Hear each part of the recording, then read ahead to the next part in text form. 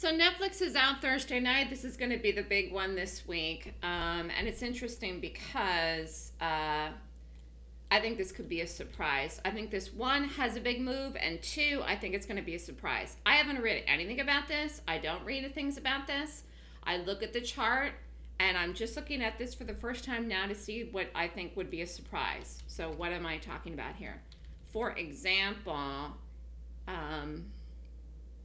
I'll tell you what the surprise would be. New highs. I'll tell you that right now. Yep. So a surprise in Nflx would be a big move to the upside, which should be like over 600. That would be a shock to this chart. That would be a big surprise. Anything different from that will just be, you know, a normal gap, whether it's a bullish gap or a bearish gap, that'll rate accordingly.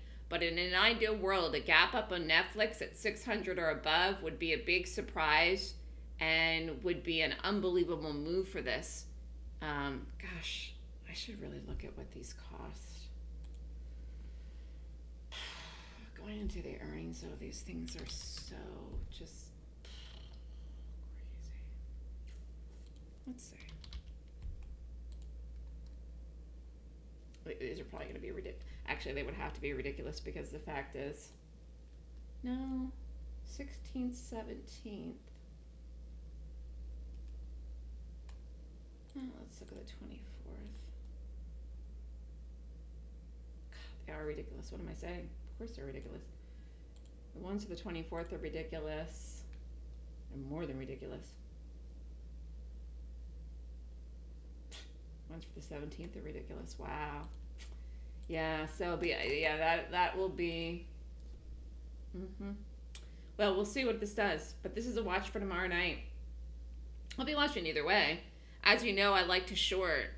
We're just gonna wait here to this gaps. I don't have 100% conviction if it's up or down, but I think this could have a big move, is what I'm saying, and I think it could be a surprise.